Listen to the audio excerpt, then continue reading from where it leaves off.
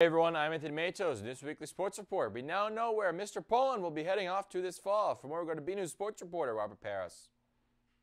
Senior and running back of Red Devil football, Joey Poland, is gearing up for his next journey after high school, as he will be going to Post University in Waterbury, Connecticut. Before everything started, with the process, I was talking to Coach Miller over there. He's a O-line coach. One of my camps, he came into the camp and he was like, "We really want you. We want to start the process with you." And I said, "Yeah, let's do it." So that's where the process began, and that's how it's going right now.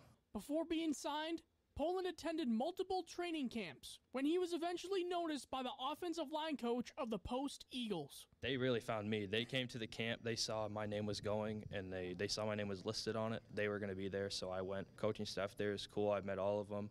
They're all great. I went up there a few times, and, they're all really cool and supportive. Wherever his decision was, his friends and family were in full support. Yeah, they're all excited. Me too. Most importantly, I am.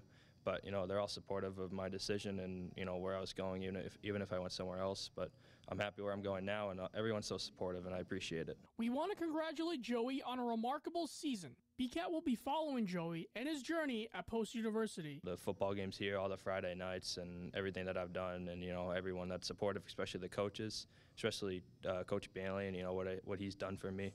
Made me into a better man, not just a football player. For Post, they're getting a guy that really loves football, and he's a good man, and I'm going to do whatever I can to help them win games. I'm Robert Paris for BNEWS Sports.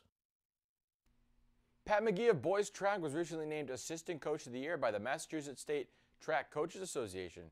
We would like to congratulate Pat on his success in having a successful winter season with the team.